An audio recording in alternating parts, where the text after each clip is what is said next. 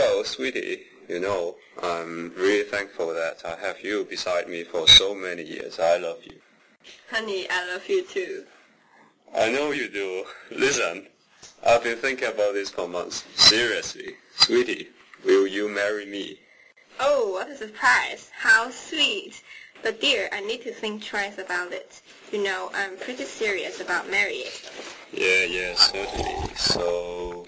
Oh my God, this is so disgusting. Oh dear, are you okay? No, I'm not okay. Okay, I'm sorry, but I don't have confidence in our future because you can't even find a decent restaurant for these important moments. I'm sorry. Bye-bye. Sweetie, how can this be? It must be the coffee. Where is the manager? You are in trouble. Good morning, ladies and gentlemen. Welcome to ET's Group Head Office. I'm Daniel. This is Joyce. Oh, regular weekly meeting again. I'm Arthur. Nice to meet you all. Good day, this is Emily. I seldom attend meetings. I'm more technical in a sense, but they just need me present today. I'm William. I'm managing the ET Cafe chain. Usually I don't need to be here. But this time I think I'm in trouble. Oh, it seems that the meeting is about to start. Wish me good luck. Okay, we're all done with the routine stuff. Now let's come to the special issues about ET's cafe. A gentleman is complaining that our coffee fails him in proposing to a lady, and he's trying to make us liable to that. Oh, I believe that we have the best Brazilian coffee beans. I am not looking forward to receiving a letter from the solicitor. Let's get to the point real quick. Who manages the cafe and who made the coffee? I'm the manager and a trainee made the coffee.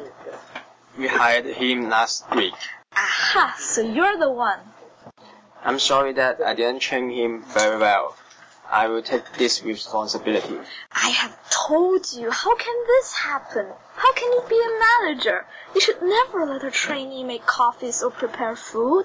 This will only cause trouble.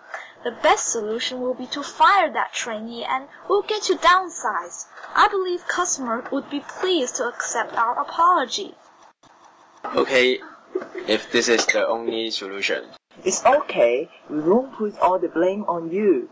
To be fair, it is extremely funny that not getting married because of a cup of coffee. We can't be liable to that, right? Frankly speaking, the fault is on William's side, because he does not provide adequate training to the new hired staff. But of course, we have to admit that most of our stores cannot afford to do that either. We didn't give them the resources. Can we do this? We can implement a new policy. From now on, only trained baristas can brew coffee. They have to go through internal training and qualification tests to be a barista. But this will probably increase our workload. We will have to train the staff all from nothing. We need to put a lot more resources in that. Why can't we simply fire the ones who are responsible and let this end? Joyce, of course there would be costs. But providing training is also a good way to minimize our liability in the future. Well, having 5 of us sitting here to solve problems also costs us time and money in a way. That's true. So, good news for you, William. You can keep your position.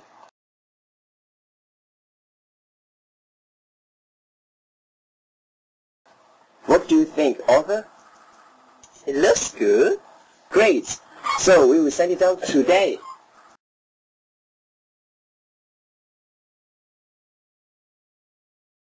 Oh, I can't believe this. I was not punished. No, you were. See, your workload is increased. You will be responsible for arranging the test for everybody who works at the cafe, and you will have to pass the test and get the qualification yourself too. I'm not afraid of that, but I'm sorry that your workload has been increased because of this incident. Haha, it's okay. I love coffee. But you will need to be more careful when you hire new staff next time.